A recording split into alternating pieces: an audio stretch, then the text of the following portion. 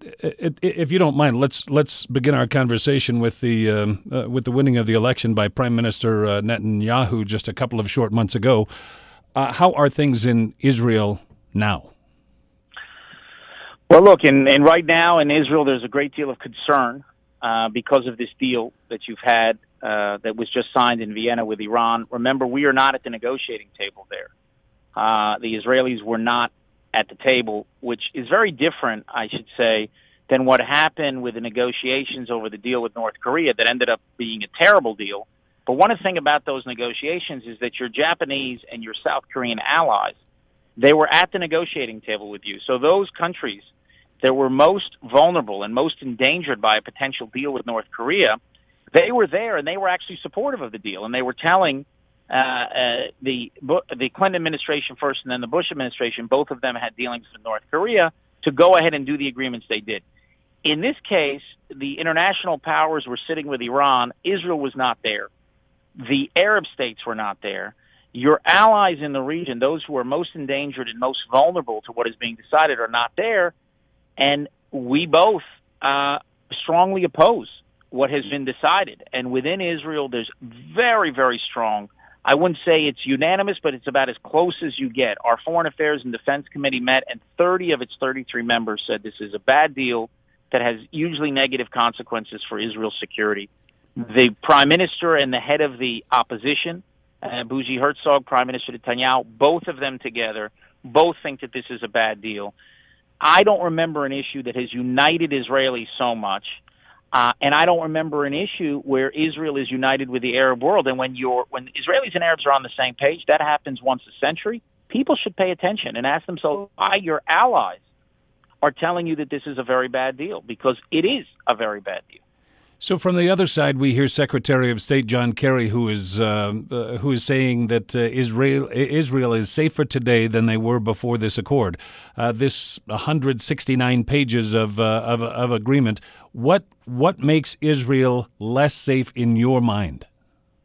What makes it less safe is that this deal does not block Iran's path to the bomb. It paves Iran's path to the bomb. And this is the central disagreement that we have with the administration. What they have said is that this deal resolves the issue of Iran's nuclear weapons program, that it blocks it. And that's not true. The best that can be said about this is that if Iran does not violate the deal, which has become a big if because of all the holes in the agreement, this deal would temporarily block Iran's path for a decade. But after a decade, when the constraints that are being put in place by this deal, when the major constraints are removed, in 15 years virtually all the serious constraints are removed, it actually paves Iran's path to the bomb because it allows Iran to legally have a massive enrichment capacity to enrich uranium. It makes them a threshold nuclear state, and virtually all of the people in Israel, the political and security leadership, believes that this deal paves Iran's path to the bomb, and that's why we think it's so dangerous. Because what we believe, also our neighbors believe, and that's why they may rush to get nuclear programs of their own. And a good faith effort, and we have no doubt that this is a good faith effort of the President and Secretary Kerry and everybody else on their team who did a lot of work on this deal, a good faith effort to prevent one regime from getting nuclear weapons, Iran, could lead to actually not only Iran getting nuclear weapons, but to the nuclearization of the entire Middle East. And people will say, well, a decade's not bad. Well, a decade may be a long time in the life of politics, but it's a blink of an eye in the life of a nation. A blink of an eye. And when we know that in 10 years we're going to have an Iran that can be a greater sponsor of terror than it is today, that can be a greater aggressor in the region than it is today, that can be a greater threat to Israel and America than it is today, and they'll be on automatic pilot to having all these constraints that this deal is putting in place, on automatic pilot to have those constraints removed, that's a very bad deal. There's no linkage whatsoever between this deal and a change in the behavior of the Iranian regime. And that's one of the core problems here, and that's why we think this is so dangerous. We appreciate that the President, the Secretary of State think that it makes Israel safer.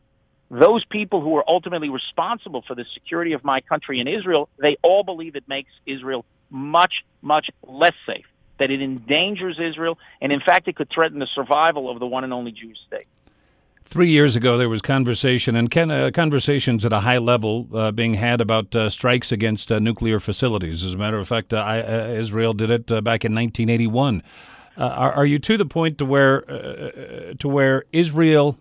you think that Israel could and would move forward on its own to strike against these nuclear facilities?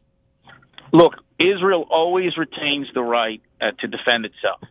We cannot allow a regime that openly calls and actively works for our destruction to develop nuclear weapons. We cannot allow that to happen. And we now have a deal which actually ultimately paves the path for that to happen. But Israel doesn't seek war with anybody. We don't seek a military confrontation with Iran that is dangerous. We don't want a nuclear-armed Iran. We don't want either of those options. And we would like to see this issue peacefully resolved through diplomacy.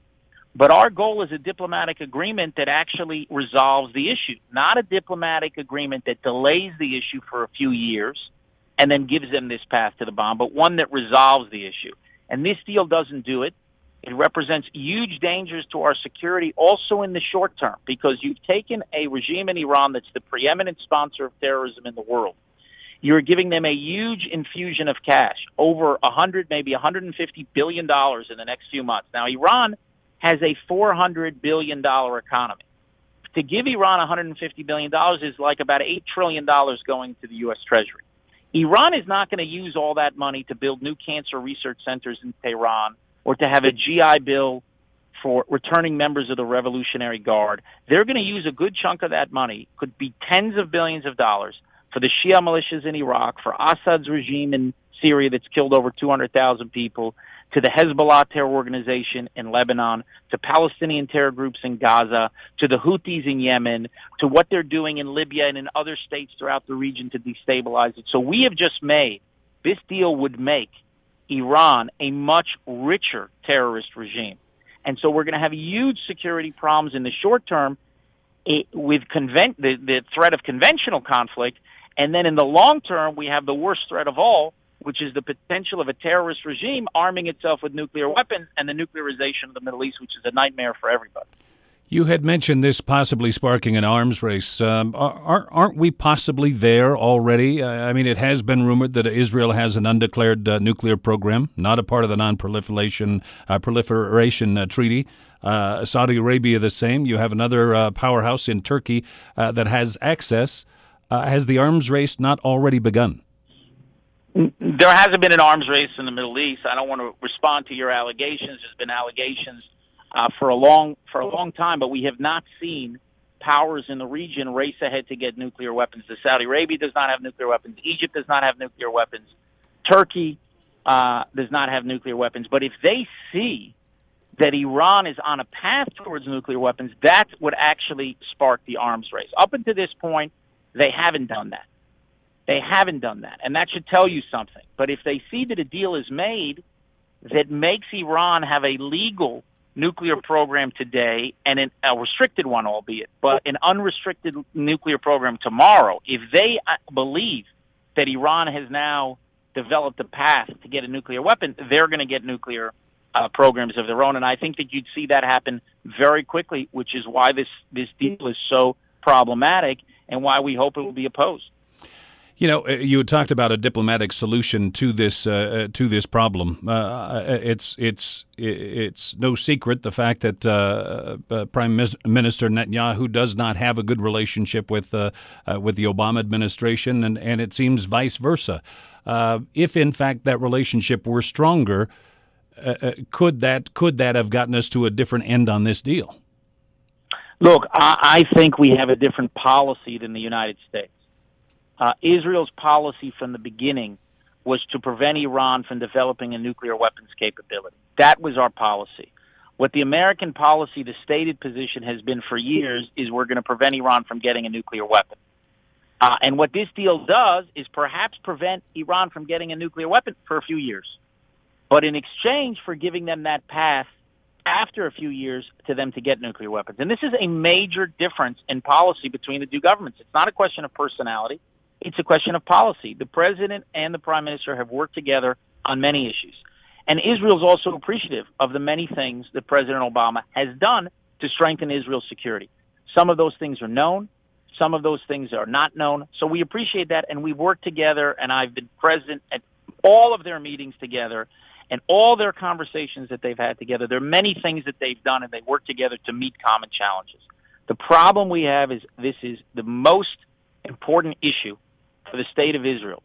Iran represents an existential threat to Israel, a threat to our very survival. And we have a different policy from the United States, where we have this issue being the number one foreign policy priority of the President of the United States. That's a big deal. And a threat to the survival of Israel, which is a very big deal. And we have a disagreement on what the impact that this deal is going to make.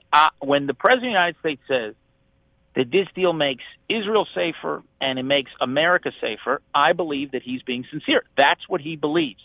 We have a very different view. Israelis across the spectrum have a different view from left and right.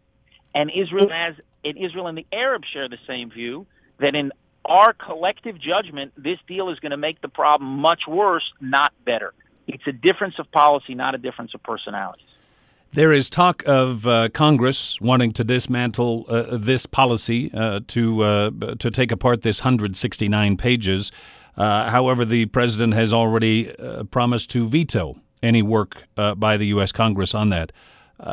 Do you feel then that ultimately this will move forward? And if so, what is the next step for Israel? Well, look, we're making our case. I'm making a case through you. I'm making a case to members of Congress. I'm making clear to them how Israel sees this. I know there are people who are telling them that this makes Israel safer. I'm Israel's ambassador to the United States, and I'm saying quite clearly it doesn't make Israel safer. It threatens us in a way that we have not been threatened for many, many decades. So I'm making that case to members of Congress through the media and everything else. And we hope that when people look at this, they'll understand that this thing is very dangerous for Israel, very dangerous for your allies in the region, and ultimately is going to be very dangerous for the United States. Because remember, to Iran, we are the little Satan.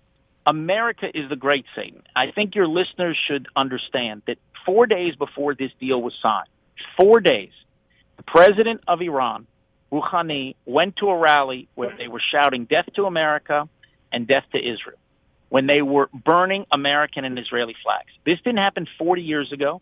It didn't happen 4 years ago. It happened 4 days ago. That should tell you what you need to know about a regime that has killed and responsible for the death and murder and maiming of thousands of American soldiers, of the Marines who were killed in Beirut, of all the soldiers who were hit by those roadside bombs in Iraq and in Afghanistan, and by acts of terror throughout the world. This is the same regime, and the regime has not changed. The deal was supposed to be dismantle the sanctions, and we'll dismantle your if you dismantle your program, I should say, we will dismantle the sanctions. And what has been done now is the international community is dismantling the sanctions regime, but they are leaving this nuclear program in place, constrained for a few years, but unconstrained after that. That's very, very dangerous to all of us. To that point, if this moves forward, I know that there are conversations about additional dollars being spent in the region. $3 billion in aid going to Israel right now. Most of that going in military. Talks of that going to $4.2 to $4.5 billion in aid, and again for additional security. Is that enough at this? If in fact this moves forward? Look, we very much appreciate the great support that we have from the United States. We have no better friend and ally than the United States in the world. The depth and breadth of this relationship that we have is truly remarkable. It's one of the most remarkable alliances, not only that you have, but probably that any two countries have ever had. We also think that you have no better friend than Israel in the Middle East, a very dangerous Middle East. You have a solid, reliable, democratic ally who you can rely on, who shares your interests, who shares your values, and just wants the ability to defend itself. And we appreciate all the support that we've had. Right now, we are making clear that the deal that was just signed really endangers fundamentally the security of Israel. And as for what will happen when we move forward, we'll have to have that discussion then. We'll have to see how this plays out over the next 60 days, what will happen in Congress. And then I'm sure we're going to continue to work together, regardless of what happens, because the Middle East is a very dangerous place. We think this deal will make it infinitely more dangerous. But if you don't have this deal, the Middle East will remain a dangerous place. And I think the U.S. and Israel are going to have to work together to meet common challenges, and not our relationship, contrary to what people believe, is going to get even stronger in the years and decades ahead so that we can work together to defend our common security. Ambassador, I appreciate your thoughts. I appreciate your education on this. And as you had mentioned, we will have to wait and see what happens as this moves through Congress.